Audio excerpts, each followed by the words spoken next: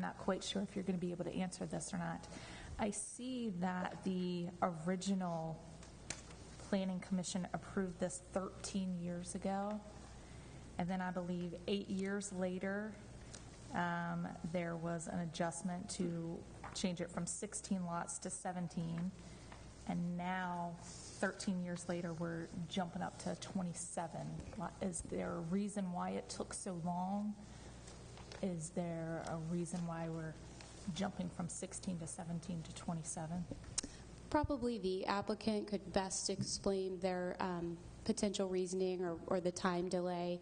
From our perspective, it's a design into just another permitted form of development. Going from the conventional subdivision to the cluster subdivision.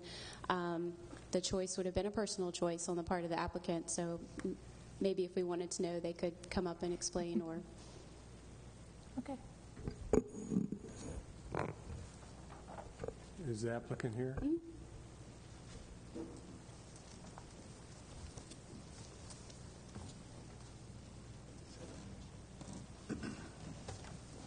Hi, Tim Lessner with Lorenzi Dodds and Gunnell.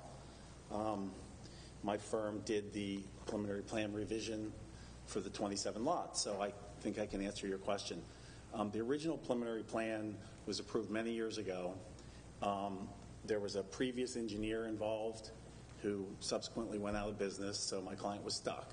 He hired another engineer who finally got it engineered and took it to 17 lots. I'm not so sure what the reason was to go from 16 to 17. Basically, at the time, it was a conventional subdivision. The lots ranged from 3 to 4 acres. A year or two ago, actually, those lots were recorded, and I think in your packet are copies of those recorded lots of the 17. It was permitted, it was bonded, and it's actually under construction. So there was a development services permit issued for this road as it is shown right here.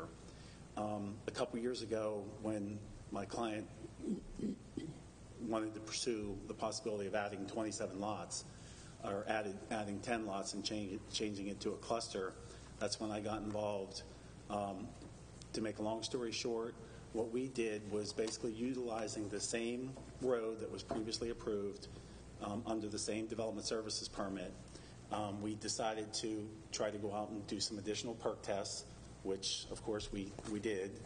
And what this plan does is utilizing the same permit, the same limits of clearing, same limits of disturbance. We added those lots, changed the forest conservation. Instead of probably 6 or 8 or 10 smaller segmented easements that were separated from one another, we put all the forest conservation on the open space, made large chunks, large bands of forest conservation. Of course, those areas are protected in open space also. To answer your question, the reason why we did it was to get more lots, of course. That whole 13-year period that went in there, as I said, there were 2 other engineers involved.